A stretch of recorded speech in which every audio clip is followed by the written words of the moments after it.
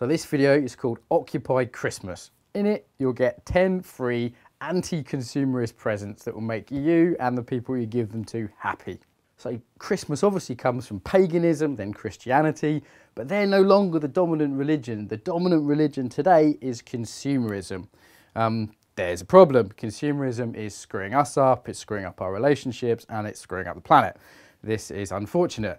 Consumerism teaches us to treat ourselves and each other like objects. It turns everything into an object to be used up. And you can see what that's getting us personally and as a planet. Giving, however, is great. Giving makes us feel good. Generosity, it's a basic virtue in many spiritual traditions. And in fact, people of any religion, I think, could benefit from some of the things we're going to be suggesting as gifts here. So feel free to use these if you're atheist, agnostic, or of any faith at all. So the reason giving is great is that it reduces our own attachment to things that consumerism really wants to build up. Giving actually means we're less attached to those things and less attached to ourselves. All the gifts actually I'm going to suggest are things that the wisdom traditions and modern positive psychology would suggest are extremely beneficial. Okay, the first gift is presence.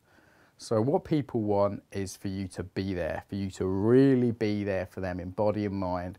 I see kids all the time that just want their parents to be there for them, to be present physically and mentally. Leading on from that, a second present is empathy. So give someone a good listening to. Yeah? Really listen to someone. Don't interrupt them. Don't try and fix them. Just receive completely what they have to say. Taste it emotionally. Listen to someone. That's a huge gift. Third one is gratitude. If you're thankful to someone, tell them. Tell them how they've enriched your life. This will make both of you feel good. Number 4, challenge.